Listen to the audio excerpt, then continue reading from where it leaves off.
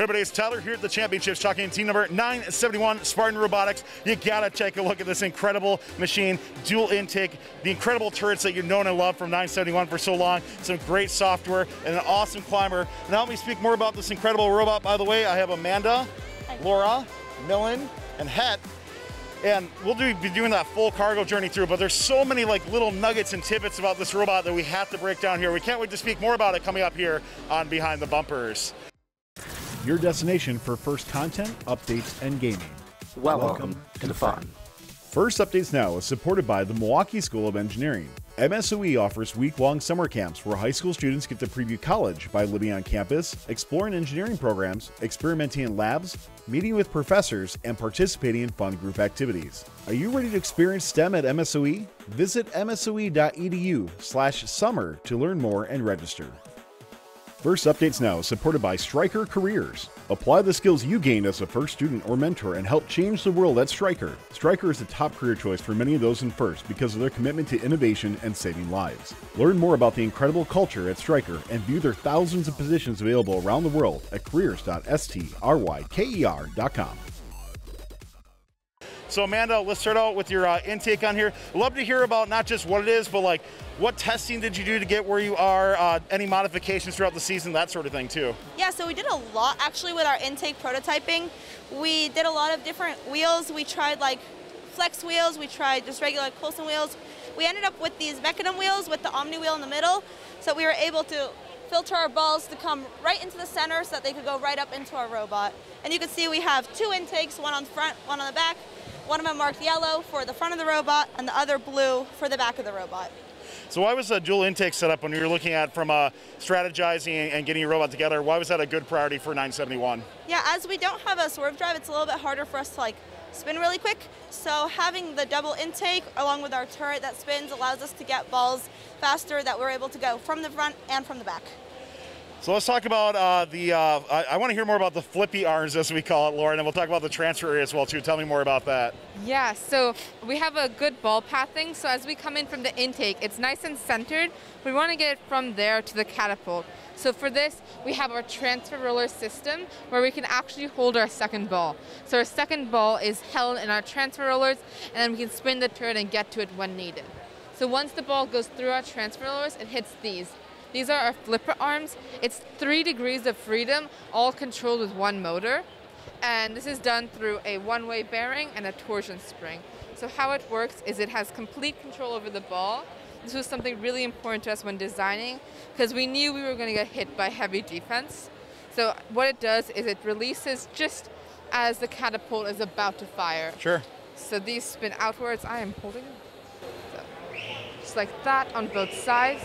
And then we're able to fire. So that's all done with software, and so we are timing this correctly.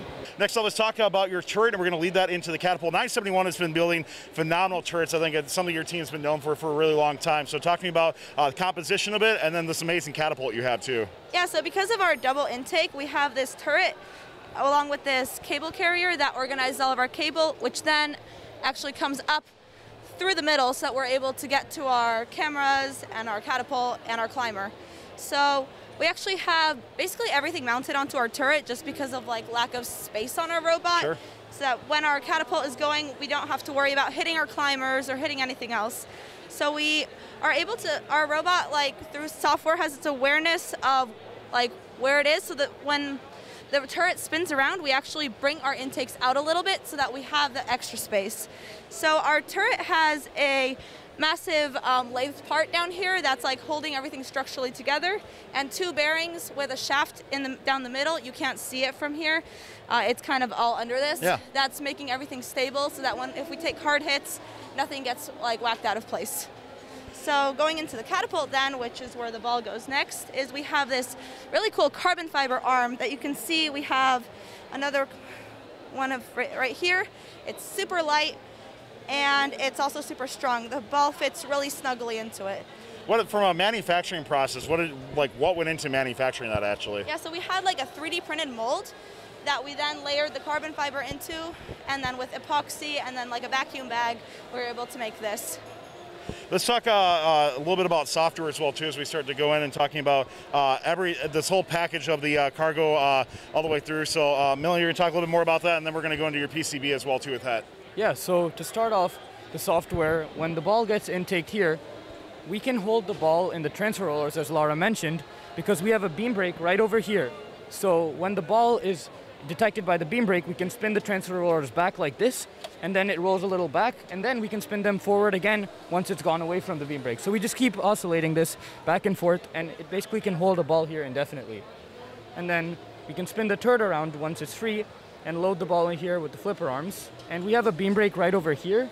So once the ball is past this beam brake, we know that it's loaded into the catapult. Sure. And then we're ready to fire. So when we fire, we have this, for controlling our catapult, we use this algorithm called model predictive control, where basically our goal is that after 1/5 of a second, we can tell the catapult, I want you to shoot at this angle and this speed.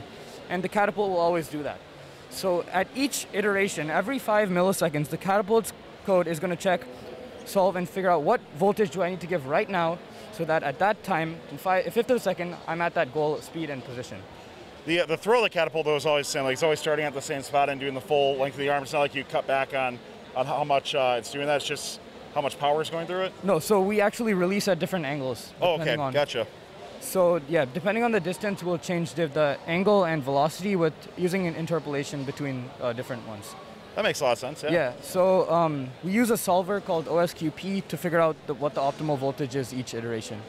Perfect. Yeah. Let's keep talking more. We're going to the PCBs on here too, so I'd love to hear a little bit more about that. And then we're going to demonstrate that cargo journey coming through your robot too.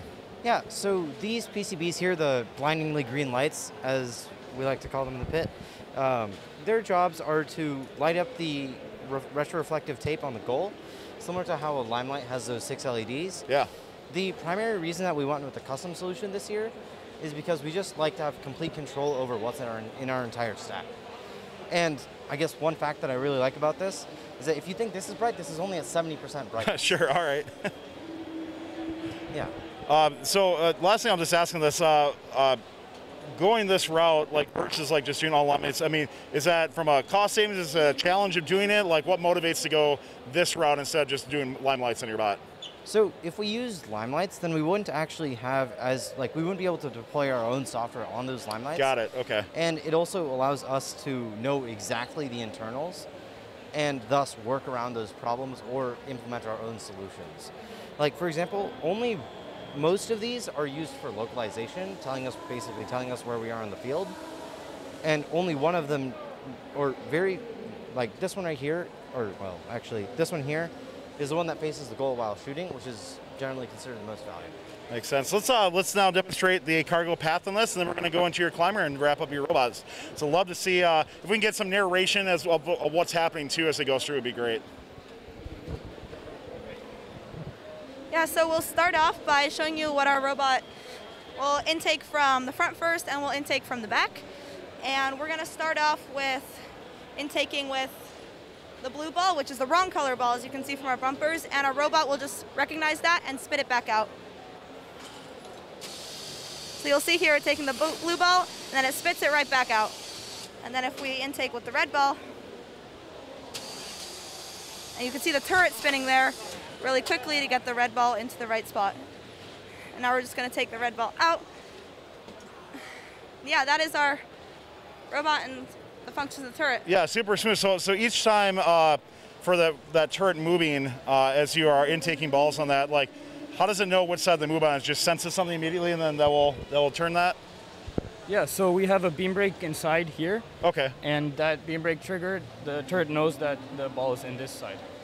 Makes sense. So let's wrap up your robots. We got your climber, and we'll show that off. Anything if we can deploy as well and talk about the climber sequence would be great too. All right, so for our climber, we have a mid to high climb with our robot latching onto the mid bar at this point, and we have a latching climber. That way once we're on the bar, we're on the bar. Once we get through there, we have our high bar climb, which is actuated by a servo. So that's a latch. You'll unlatch that. We'll show you that just in a moment. Yeah. And it's a passive climber other than this servo. So that is constant force spring, which pulls it up into this cool 3D printed part. And that is, it'll go all the way up, and that's its hard stop.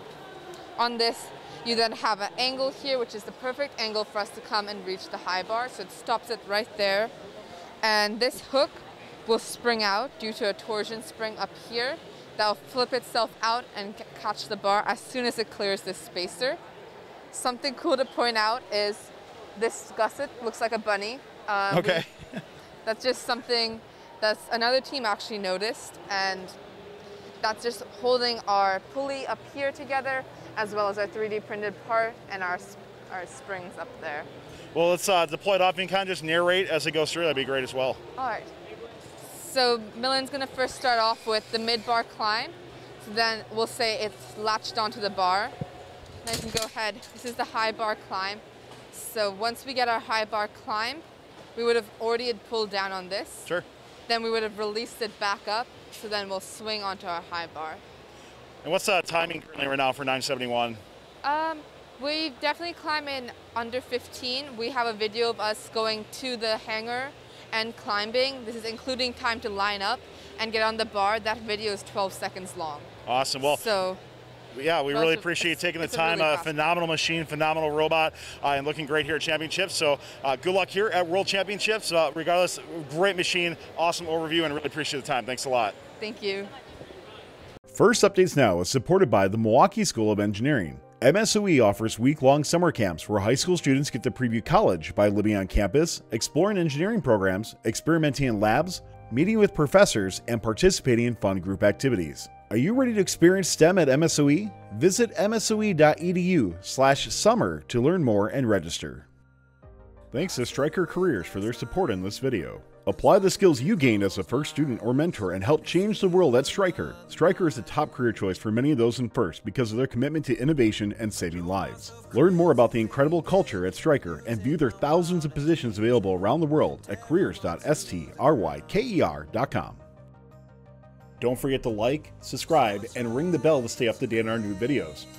Keep the conversation going and provide your input to our content. Watch our live shows at twitch.tv/firstupdatesnow. Join our Discord at discord.gg/firstupdatesnow and check out Fun FTC on Facebook, Instagram, and Twitter, and First Updates Now on Facebook, Instagram, TikTok, and Twitter.